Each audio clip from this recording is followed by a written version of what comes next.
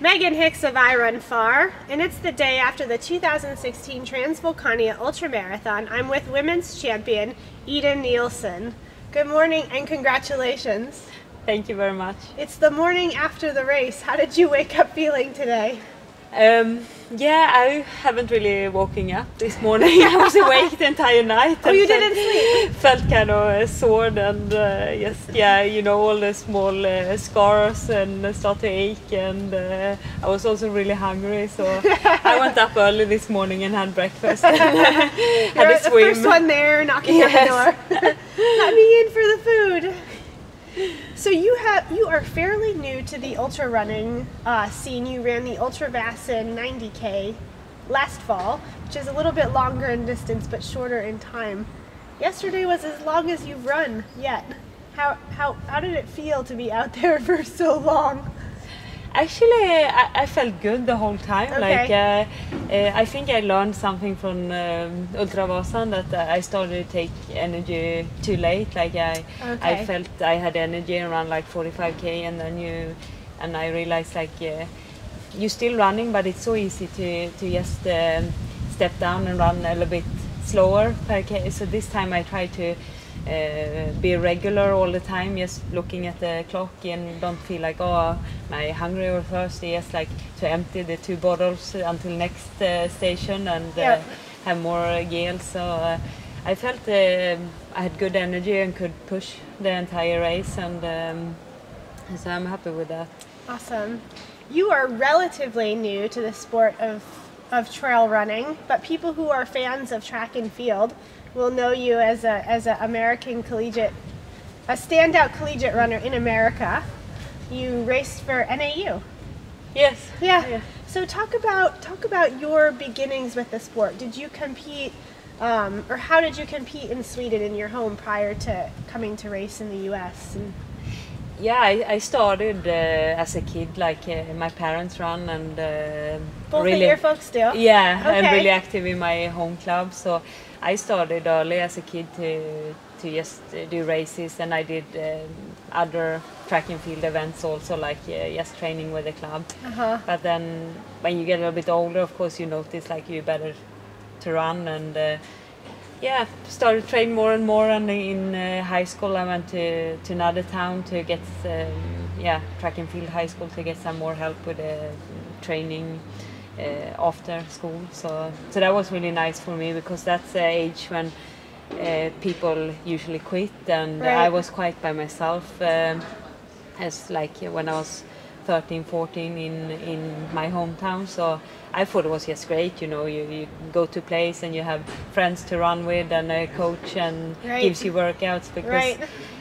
I kind of gone from, when I was 13, 14, I decided my own workouts. I could go to a track and just make up something and do it. And then I felt you have someone to talk about the workout, and you have people to run with, and for me it was great. And university then was just a keep going of that, easy to train, a nice life too. You must have been, I don't know anything about your high school level running, but you must have had some noteworthy performances in order to be scouted and brought across to run in America. Yeah, I was one of the best juniors in Sweden, and okay. I ran some European cross-country championships, and I wasn't super good, one of the, I think it's funny, I think I've been easier later on to make the national team as growing up and when I was younger, because I don't know, I wasn't, some people train very hard very early, and they're super good when they are 14, 15. Right. I was good, but I wasn't a standout or good enough to get noticed? I don't know. Yes. And then when you came and competed at NAU, you were a steeplechase standout. Yes, I did mainly the steeplechase and the 5K, and steeplechase was quite new, and I was one of the first one in Sweden to start competing in right. it, and I ran in the first race in Sweden was ever organized in the steeplechase. That's awesome. So it's really nice to see how it was just growing and growing, to to be quite bad technique in the beginning to be really good competitive racing in the steeplechase. There are several of you who are now competing in trail running who did collegiate steeplechasing. It makes me think if there's something that draws a person to wanting to race the steeplechase on the track that then draws them to trail running, kind of the adventurous aspect of it.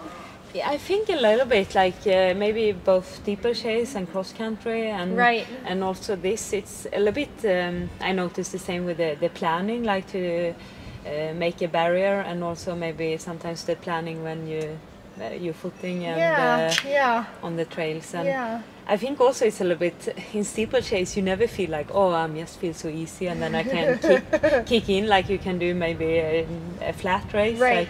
Like you have to work the whole time, and it's the same with I think cross country and trail running. You just have to be more like to suffer a little bit more. Right.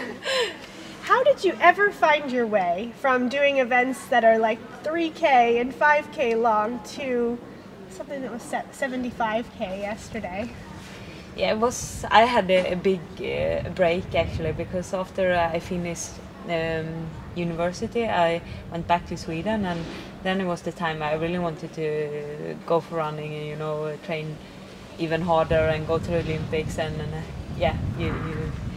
you want to keep pushing it, and then all my problems started. Like I had so many years with different injuries, and the final blow was that I got a serious hip injury, so I had to completely stop, and I didn't run at all for 5 years, except for a few times a year maybe. Like so, it was actually first last summer I started to race or run again, and then I felt like, okay, of course, it's gone so many years, it's not an option to start running track again. Like, and I don't think my body could handle it either. Like, it was too hard, or So did I wasn't motivated to that either, to run slower times on the track. Like it. So then I was like, I always like to be outside hiking a lot, and even when I was injured, I traveled a lot, and then I was usually hiking when I went to nice countries like with mountains. So I always really loved to be in the mountains and to be in the forest and on trails, and even when I was a track runner, I ran most of my trainings on trails and soft. Even maybe not so steep like now, up and down, but still I always enjoy soft. I never really enjoyed running on the road. So when I started to run last summer, I did a little bit of everything. I did, road races, half marathons, 10Ks. I did some shorter mountain races in Sweden and Norway. So I was just happy to race again. Like, You raced Tromsø last year. No, I didn't. No. Oh, okay. Yeah. Then you raced. Was it a mountain marathon? Yes, one in Sweden. In Sweden. Fjällmarathon, one in Åre. And did you just pick that one because you were just trying out lots of different races, or did somebody tell you to try that distance of mountain running? Or that specific race I wanted to run for a few years, but I never really worked out, like, because I got injured again and had problems, and then last summer I could finally do it. So then I was a little bit behind, and then I caught up right in the end and got to win it. So that was really nice, because it's the biggest mountain marathon in Sweden, like the biggest event. That was a lot of people. It's the next step. They have run the marathon, and then it's like, nice to try this.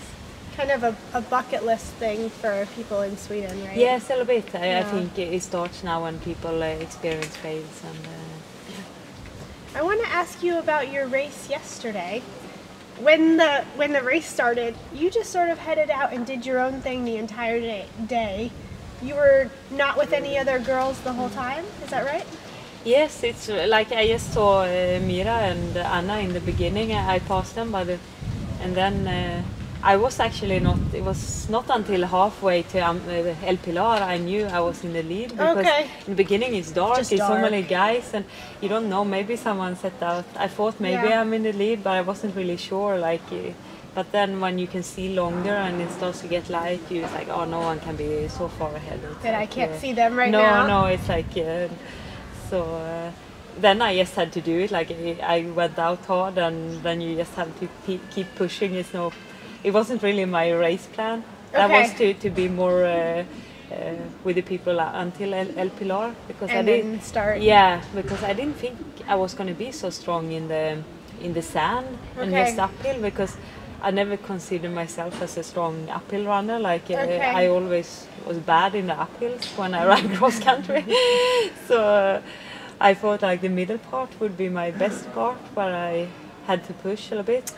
So, but now the whole race was more consistent, and I haven't seen the checkpoints, the times, but it felt like it was just getting more and more. Okay. But I didn't get any good really, like someone says like, it was 3 minutes in El Pilar, and then in the end it was like, you like 5 minutes, and I felt like 5 minutes is not so much when you have all the downhill, and I mean that could easily change. So I was never really, until I get past Tassacorte and knew I had a good lead, I felt.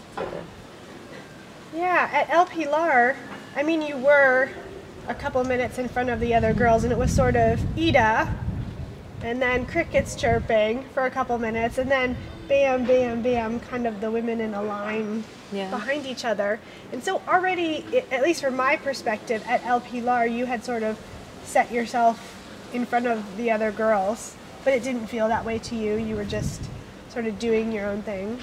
Yeah, because I didn't know, like, of course sometimes when you can see back, you see that you don't see anyone, but it's nice to have more, but it's hard for people to tell also minutes, because the course is so spread out, and you don't get good reports, and you just have.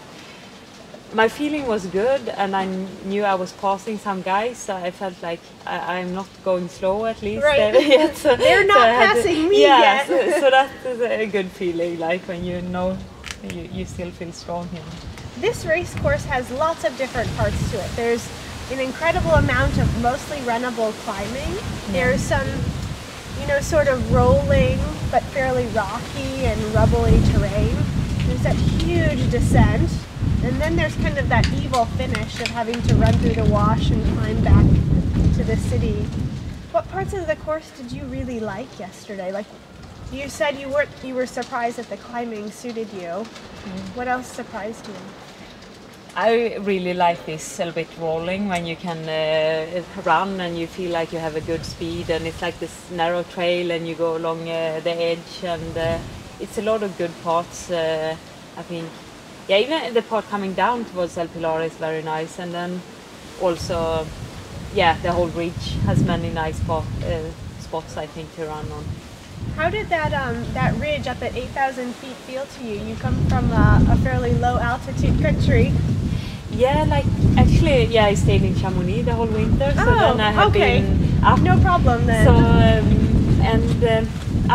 of course, in the beginning it was tough again, because it was so many years since I lived in Flagstaff and trained on altitude, but I always had quite easy to adapt to altitude. So this time I didn't feel when I was, I didn't notice too much difference, because you're always breathing hard and tight when you climb uphill, and it's hard to tell. You can't really know. It's hard down there when you start also in the sand climbing uphill. So. I'd say climbing at sea level through the sand is kind of like being at altitude, isn't it? Yeah, totally. Did you let yourself, say you got to Tassacorte and your crew tells you now have a good lead and you just have this kind of evil climb back up to the finish, did you let yourself start sort of celebrating and let it sink in that you're about to win a very competitive trail ultra? No, I felt a little bit more secure of the win there, and when people started, it's like, the champion, and they're cheering. But I think it was right in the end when I started to suffer really much in the uphill, because also mentally you're almost there, and then I got really tired all of a sudden, like you have so in the last hill I had to walk sometimes, because I was like I was so out of breath, and then it's so long finish also, and a really long flat finish. Yeah, and I people just want to clap your hands, and I felt so gross. I have falls, I had blood all over, and you try to say hi to everything. Fist bump. Yeah, I tried to do this side instead. But that also, when you're quite exhausted, and then you're so happy that everyone is cheering, but it's also quite tough with so many people when you're on the border. Right. When you crossed the finish line, you had your eyes on the clock. Were you just checking out the time, or did you have your eye on the course record, or? I didn't think of the course record at all before the race, but I had a plan a little bit. It's like, oh, I need to run at least under 9 hours, and then was my plan. It's like, oh, I can't be about 3 hours to El Pilar, and I had like 2:45 there, and then I felt like, oh, good time. But then I was a little bit disappointed with the. Because I mean, I ran part of the course early in the week, and I knew a little bit what you could expect around for times to different points, and then I think it's like, oh, maybe I can have 3 hours to the next one. But then with that extra aid station, totally destroyed the course record, or like a good time, because it took at least 10 extra minutes to go down there, and.